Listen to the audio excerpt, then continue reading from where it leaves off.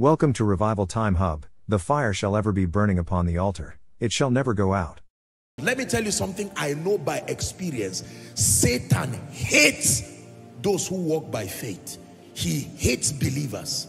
I mean, not just those who have chosen to believe God. Satan's assignment is to use everything around your life and discredit God. Getting you to a point where you can say, God, this thing, I'm tired. You are not faithful. 5 years, no job.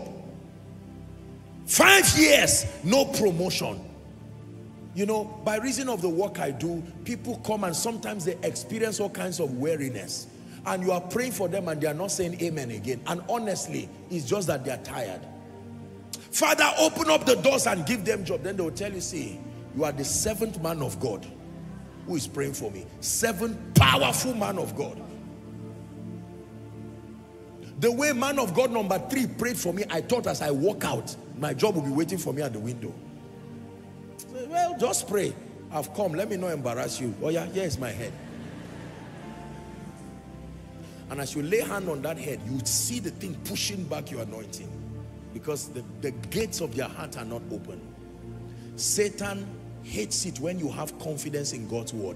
It is the reason why if God moves over your life and you refuse to share your testimony, I'm not threatening you, but you are killing someone's faith, because someone's faith is dependent. Do you know how people are blessed when they hear testimonies of what God has done? You will be healing somebody. It is ministry too. It's not just when I come up on stage here. That's the reason why you see that we allocate a bit of time within the constraint of time we have to hear the testimonies. And as much as sometimes we want to cut the testimonies, once the people discern that, look, this is something notable and can bring healing and plant faith, they now just give it a little stretch so that we'll hear. So someone can be reciting your own problem. That's why you find out someone is sleeping during testimony, another person is crying. Wow. So God did this. This is where I am now. Let me hear, let's continue the testimony. Let me hear what happened. What did you then do? I was disappointed. I lost my job. Me too, I lost my job. Oh yeah, I'm listening. And then I went to dance round. The testimony of Jesus is the spirit of prophecy. The person is making notes. Okay, dance round. And then I confessed scripture. And then I met Apostle. I stayed there till I finally saw him. Then I did what again?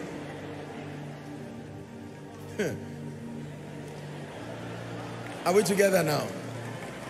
So by the time, listen, by the time he's done, you just gave somebody a roadmap to his own victory. That's why you hear someone say, I sat back there. Have you heard people say that? That I had this testimony and I said, no. I got angry in my spirit.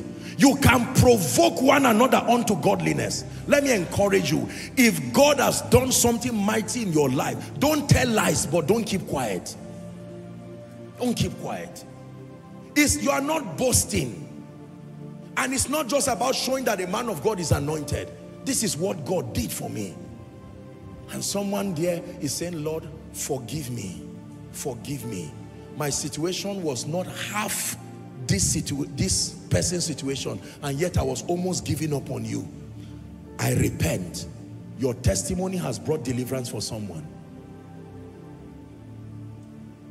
Are we together?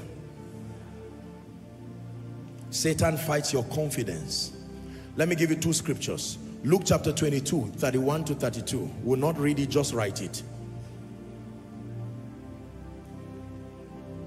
Satan always wants to fight your confidence. Hebrews 10:38 says the just shall live by faith. Let me encourage someone here. Never give up on God. Let me say that again. To a businessman, to a parent, to someone who is at the border of discouragement, never give up on God. Job said, though he slay me, yet will I trust him. I assure you in the name of Jesus, for some of you, this year will not end until you come to stand here to give your testimony. I say it to you again. I believe that God sent me with this word for someone. You have spent a major part of the year crying, but God is saying I should tell you even now, in the name of Jesus, even now, This year will not end until you come and stand and testify. And for some of you, what God will do will be so quick, you will be surprised. I feel stirred in my heart to speak over a mother, not just a young lady, a mother. Your concern is you are saying, God, don't leave me this way. In the name of Jesus, our mother, wherever you are, I'm speaking to you by the Spirit. This year will not end until you come to stand here to testify. Please be seated. I testify that your goodness is real. I testify, your goodness is real. Your goodness is real. I testify, your goodness is real.